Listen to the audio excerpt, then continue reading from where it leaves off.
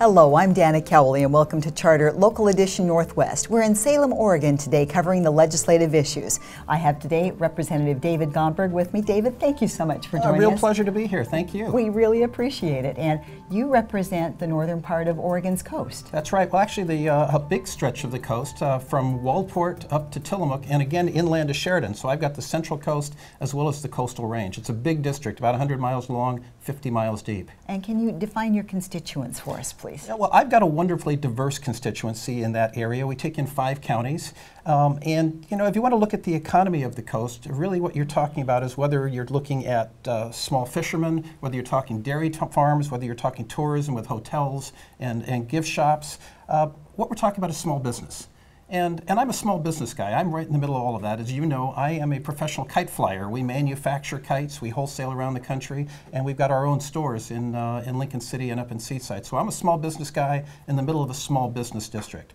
That's the core of our economy, but at the same time, about half of our constituents, about half of our population are over the age of 55. So seniors are a core part of where I represent, which means that issues like security and home maintenance and health care are a critical part of our concerns here in Salem. And this year in the legislature, what are you doing to help your constituents, well, particularly your seniors and your small business people? You know, the small business issues are really critical. That's where jobs come from, particularly out on the coast.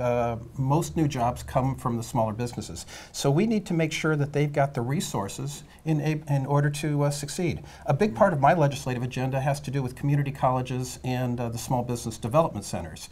And what happens is community colleges, they help kids that haven't completed their core education. They train people for the jobs that are available in a particular region. They help students that want to go on to a 4-year university degree and save some costs closer to home. Mm-hmm. So they're critical to our education mix, but the small business development centers, if you want to start a restaurant, you know all about food. You don't know about QuickBooks, about accounting, about human resources, about social media, and you go to your small business development centers to get that kind of training and information. They have created last year over 2,000 new jobs in Oregon. People would be happy with 5 new jobs.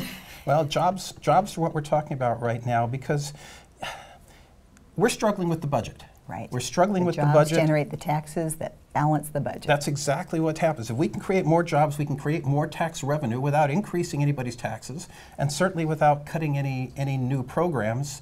And fortunately, the revenue forecast has been positive. That means we're moving in a positive direction, and we're not looking at cutting programs the way we used to. We put $1 billion into education this year, $1 billion new dollars, which means that we can start reducing class sizes, adding teaching days back, add new teachers to the process. That's all critically important. But one of the other things that I've really been focused on, I'm serving on the General Government Subcommittee of Ways and Means. And we've been looking at some very interesting subjects with the Department of Revenue and with tax credits and revenue rules. And what we've discovered is that the $600 million last year, that's the number of people that filed tax returns but didn't send in a check or make a payment plan. $600 million. And if you look at the people who cheated the system, who didn't file returns, who were paid under the table, who underreported their income,